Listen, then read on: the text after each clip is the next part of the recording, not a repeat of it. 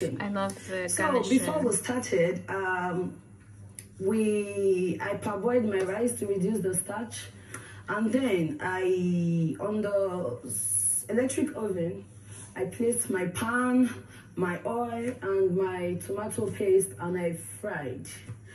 And then I poured in my tomato paste. I love the garnishing. I love the garnishing. When you understand, start adding my everything, and with the knorr, I added the main recipe, the knorr, to it to give it that taste. And as we were going, I realized that we need veggies for nutrients and all the, you understand? Yeah.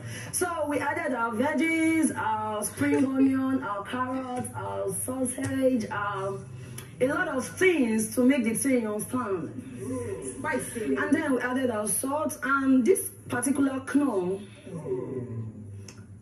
this one has iodized salt, sugar, starch, a lot of things that are good for the body, and these also have a lot of things that are good for the body, and they have different seasoning. You don't just use them anyhow.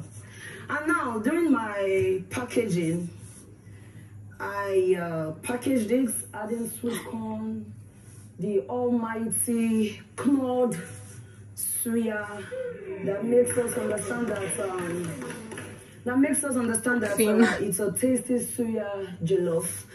And then by the side we have our little salad, which was well prepared. And by the side we've got fruits. We've got bananas, which is good for the what? Bones. We've got apples, which is good for the what?